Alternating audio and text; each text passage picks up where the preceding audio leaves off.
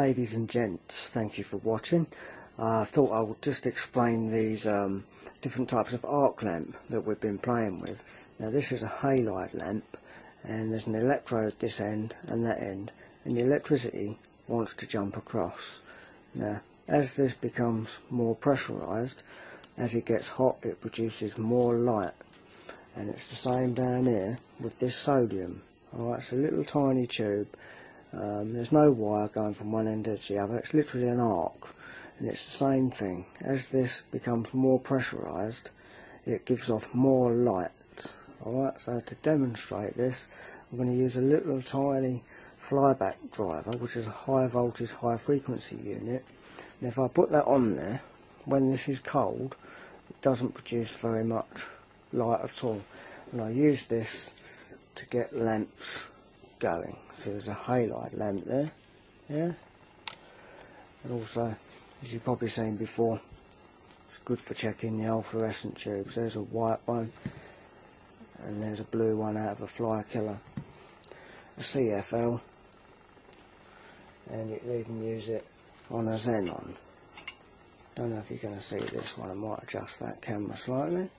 Well, this is a xenon lamp, and it's very good, because with these lamps it takes quite a pulse to get it to travel from one end to the other. But if you actually use a high frequency device like that, you can use it to ignite the path of the electrons. So what I'm going to do now, we've got a sodium tube, right? Now that is it there. When it's cold, it doesn't give off much light. See a little arc there.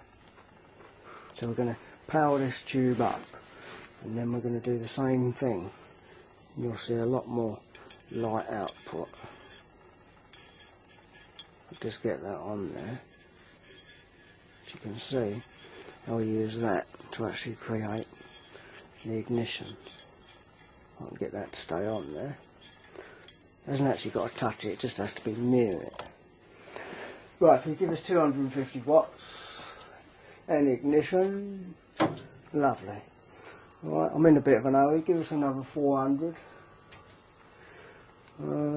give us another 250, just letting that build up, it's changing colour. Okay, and kill that power. Lovely. Now I'm going to disconnect this. Hopefully now, right, when I get that near there, you can see it's emitting a lot more energy, simply because that sodium in there is hot and under pressure. And as I said, the more pressure and the more heat in there, the more light we get. The camera just drifted there a bit, and that's still on that same supply. There's only about 1 watt going through that, and it's giving us all that light. Doesn't even have to be near it, so it looks like it's glowing red hot, but it's not. As soon as I put it near there, it starts to come on, see? It's almost like magic, isn't it? Sort this focus out, it's all over the place. But there it is, that's on. And obviously as this cools down, it won't emit so much light. So if we do the same thing with a halide, alright, this is a halide tube. When it's cold, there's not a great deal of light coming out of that arc, as you can see. So we're going to heat it up temporarily with a little bit of power, and then do the same thing. So if I put that near there, that just helps me get ignition. Right, if you give us 250 and ignition, you can give us another 400. We'll just let that warm up a little bit. Should we take the piss and give it 1,000? Give it 1,000 and see what happens. Alright, take off that 1,000. And kill the whole lot. Lovely. Cheers. Right, so this tube now has got warm. So the gas in here is under pressure. Alright. Now I'm going to put it on that same supply, which is about 1 watt. Now you can see that arc in the middle is very tight. And it's emitting a lot more light because the gas in there is hot and it's under pressure. Hopefully it's been quite interesting. Who knows? We're going to try now and do a xenon lamp. These lamps are only supposed to be flashed on and off, but we're going to fire it up continuously, which isn't good because these can explode. But once again, right, I'm going to come right out. There's a xenon lamp. I'm going to use my high frequency just to excite the gases, and that's going to start the main current flowing.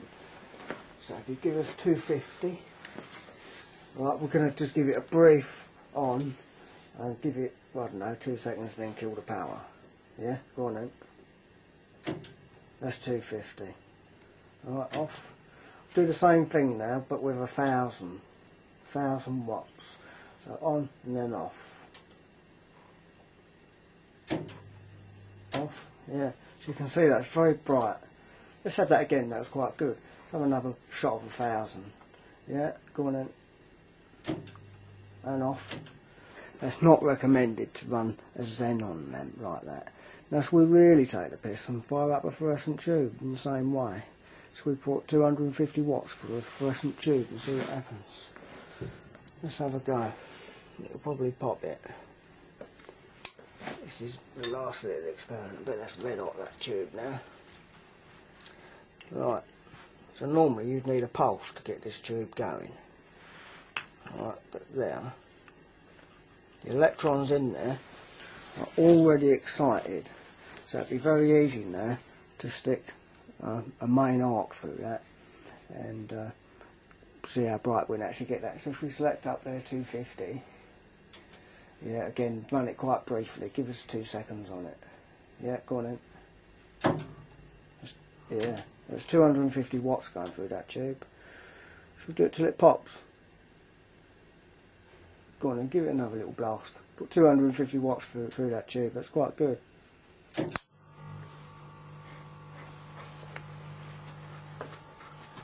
That's it, it killed itself. So there we run an 8 watt fluorescent tube on 250 watts until it died. That was quite interesting, that. Oh, look at that, just broken off. That killed it, didn't it? It's quite a clean cut. But there you are, that's how we use the high frequency flyback driver, which actually I stole it out of a plasma ball to initiate arc lamps. It's very good for that. Ladies and gents, thank you for watching. We've got something else coming up shortly, so keep looking at the channel.